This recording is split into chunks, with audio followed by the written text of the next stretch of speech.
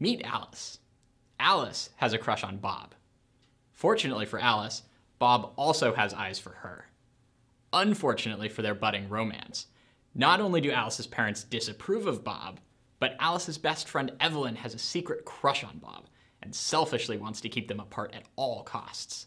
To send secret messages to each other that Alice's parents can't understand, Alice and Bob have been using a Caesar cipher, which works by shifting the alphabet by a certain number of letters as a way to generate a new alphabet. Each letter in the original alphabet is then substituted by its corresponding letter in the new shifted alphabet.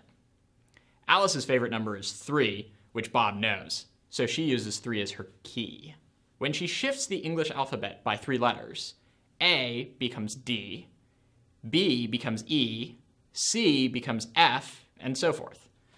When she gets to the end of the alphabet, to the letters X, Y, and Z, she just wraps around back to the beginning of the alphabet and substitutes X with A, Y with B, and Z with C. So when Alice goes to encrypt her secret message to Bob, namely, meet me at the park at 11 a.m., she just makes the appropriate substitutions. M becomes P, E becomes H, and so on, until her unencrypted plaintext message is turned into encrypted ciphertext. Is definitely not the most romantic sounding, but Alice believes that it'll do. Alice gives the message to Evelyn to deliver to Bob's house, but Evelyn instead takes it back to her room and tries to crack the code. One of the first things Evelyn notices is that the letter H occurs 7 times in the message, many more times than any other letter. Knowing that the letter E is the most common in the English language, occurring almost 13% of the time, Evelyn guesses that H has been substituted for E in order to make the secret message, and tries using a key of 3 to decrypt it. Within minutes, Evelyn figures out Alice's plans and evilly calls Alice's parent. They would have known of this frequency analysis attack on the Caesar cipher, which allows it to be broken quite quickly. They would also have known that the cipher is easily subject to a brute force attack, whereby Evelyn could have tried all of the possible 25 keys or shifts of the English alphabet in order to decipher the message. Why 25 keys and not 26?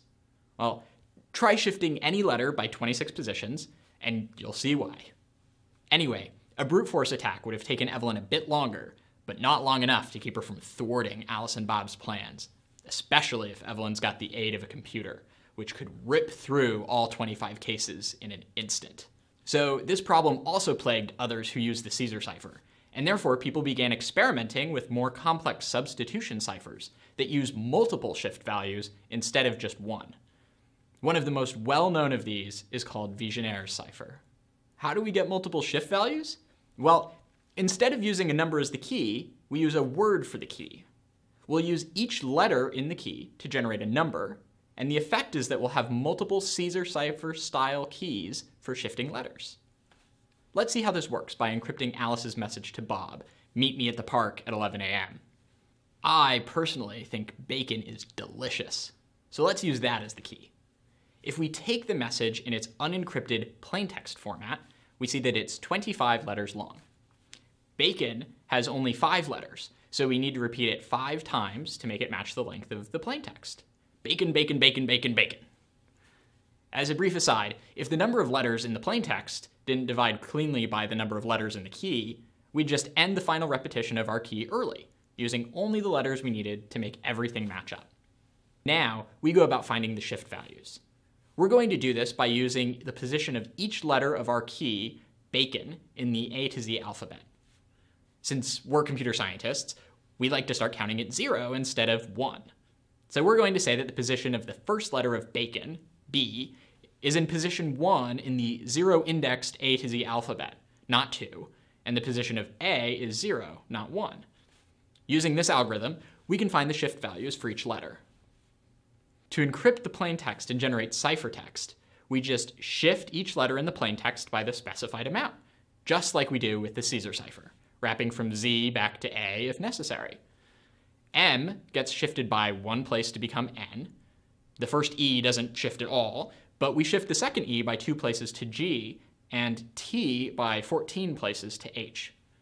If we work through the plaintext, we end up with Again, not very romantic sounding, but definitely cryptic. If Alice and Bob had known about Vigenere's cipher, would they have been safe from Evelyn's prying eyes? What do you think? Would you want to log into your bank account if your bank decided to use Vigenere's cipher to encrypt your communication using your password as your key? If I were you, I wouldn't. And while Evelyn might be kept busy long enough for Alice and Bob to have their meetup, it's not worth it for Alice and Bob to chance it. Vigenere's cipher is relatively easy to break if you know the length of the key, because then you can treat the encrypted ciphertext as the product of a few interwoven Caesar ciphers. Finding the length of the key isn't terribly hard either. If the original plaintext message is long enough that some words occur multiple times, eventually you'll see repetition cropping up in the encrypted ciphertext, as in this example where you see MONCY appear twice.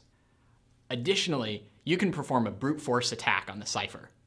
This does take significantly longer than a brute force attack on the Caesar cipher, which can be done almost instantaneously with a computer, since instead of 25 cases to check, you've got 26 to the n minus 1 possibilities, where n is the length of the unknown key.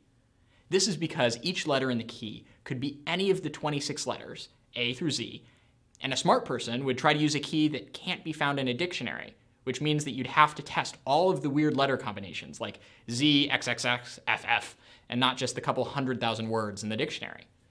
The -1 comes into the math because you wouldn't want to use a key with only A's, since with our zero-indexed alphabet, that would give you the same effect as using a Caesar cipher with a key of 0. Anyway, 26 to the n minus 1 does get large rather quickly, but while you definitely wouldn't want to try breaking the cipher by hand this way, this is definitely doable with a computer. Fortunately for Alice and Bob, and for online banking, cryptographers have developed more secure ways to encrypt secret messages from prying eyes. However, that's a topic for another time.